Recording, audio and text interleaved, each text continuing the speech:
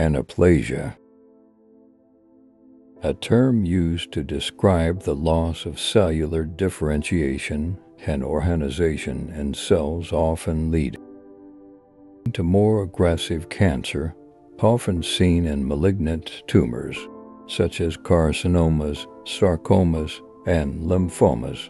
Cytological features of anaplasia in hyperchromatism and prominent nuclei, anaplastic nucleus, also stain darker, and evidence of mitosis may be seen more frequently. Anaplastic cells also show pleomorphism. Moreover, multinucleate cells contain large bizarre nucleus and also show chromosomal abnormalities.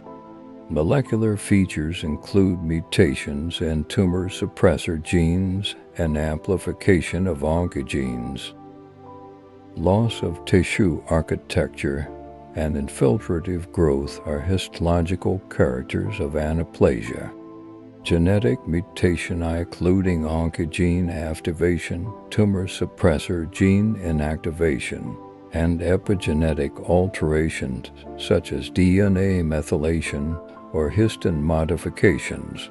Risk factors of anaplasia includes alcohol, cancer-causing agents, immunosuppression, moreover, history of radiation exposure, chronic inflammation, moreover, long-standing goiter, hormones.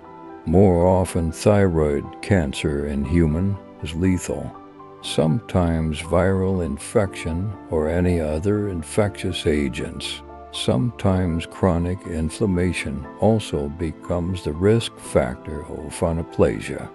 Age is also a leading factor, including an age greater than 65. Anaplasia helps in grading of tumor, with less than 25% characterized by grade 1, while containing more than 75% anaplastic cells are characterized as grade 4 cancer.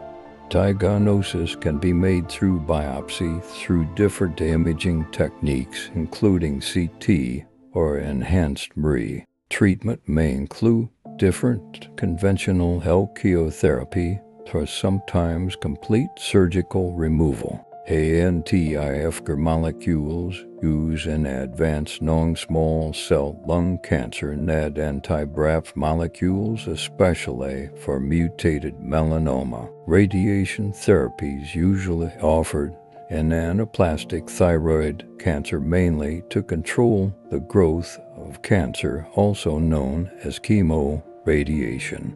Understanding anaplasia is crucial in the fight against cancer. With the knowledge of anaplasia, we are one step closer to unlocking treatments and saving lives.